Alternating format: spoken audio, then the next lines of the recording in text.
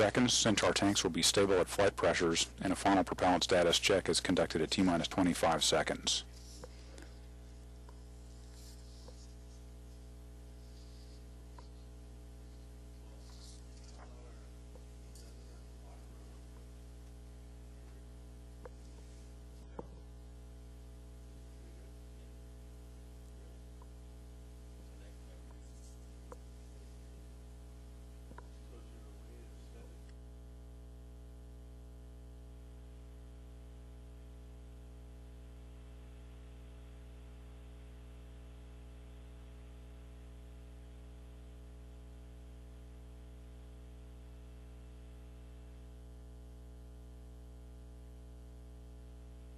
T-minus 3 minutes.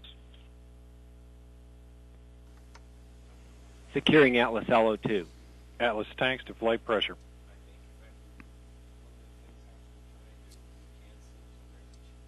FTS internal.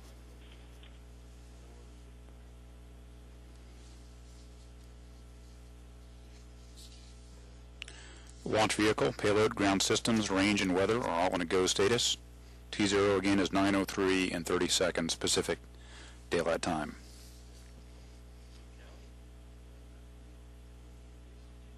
Once the vehicle lifts off, it will take 89 seconds to reach Mach 1, or the speed of sound.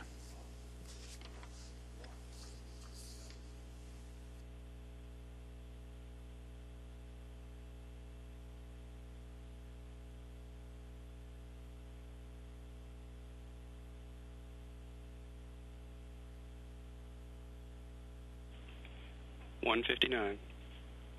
Vehicle internal. $155. Launch sequencer start. $150. Securing Centaur LH2. Securing Centaur LO2. $140. Launch enabled. $37. FTS armed.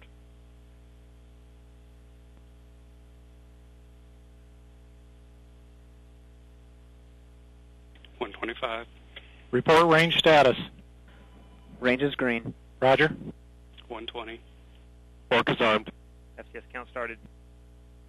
$115. Reduce ECS for launch. Roger. $110. Vent valves locked.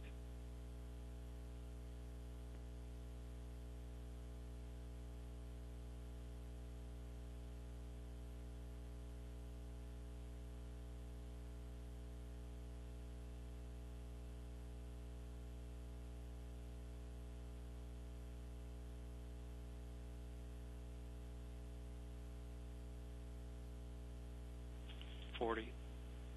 Stable at step 3.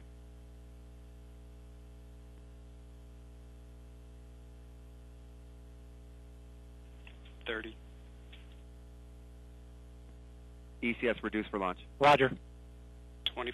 Status check. Go Atlas. Go Centaur. 20.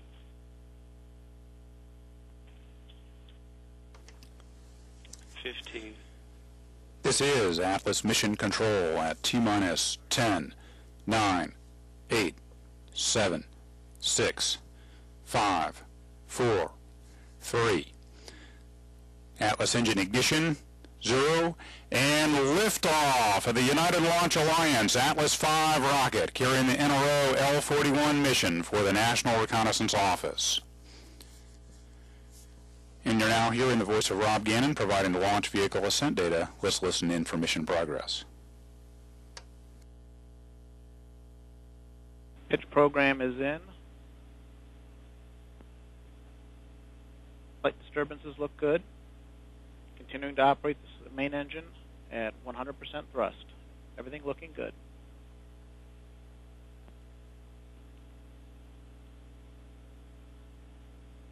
Next mark event we're looking for is coming up in closed loop control on Atlas PU.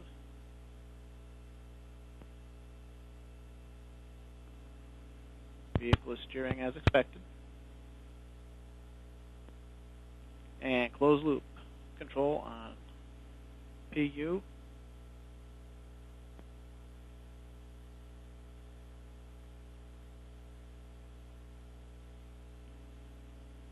approaching the end of our roll program.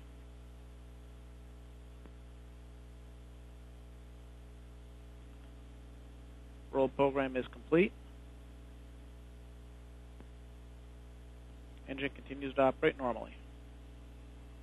Mach 1. And coming through max Q. Everything is looking good.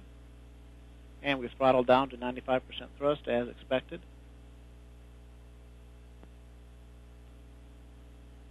And everything continues to operate nominally.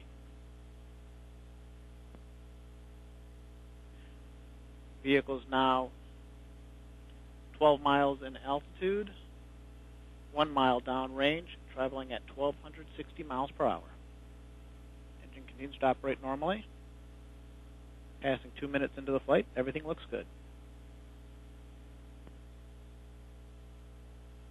Seeing normal activity on booster PU.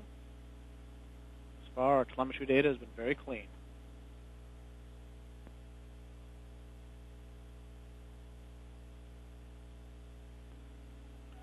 And the vehicle is now 50% of its liftoff weight. Next mark event we are looking for is firing the pyro valve to activate the reaction control system. And mark event's coming up in 5 seconds. And we have fired the pyro valve, pressurizing the system. Everything looks good. Next mark event we are looking for, approximately 10 seconds, is throttling down to 2.5 Gs for payload fairing jettison. Our CS system has come to full pressure. We are now throttled down, maintaining 2.5 Gs.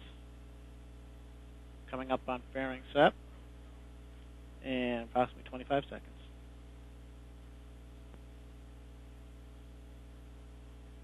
And flight control system is controlling a 2.5 G acceleration just fine.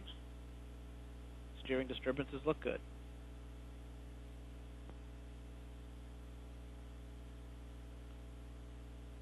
Ten seconds, fairing set.